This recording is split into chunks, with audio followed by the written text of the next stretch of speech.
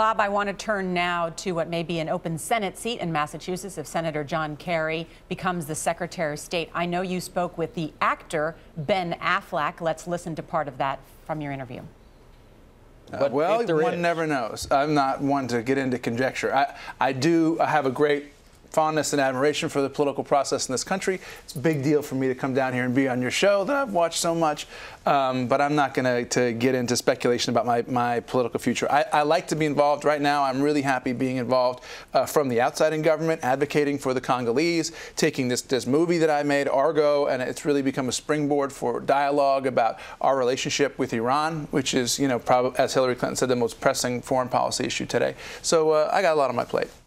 Well, Bobby sure does sound like a politician. He won't give you a straight answer. I tell you, he's mastered one part of the craft, hasn't he? He was here to talk about, he has this organization called Eastern Congo Initiative, where he's trying to do something. He appeared yesterday before the House Armed Services Committee to talk about some way to make things better over there. This is a country that is now, there has been more killing there than any other single place, more than even that happened during World War II.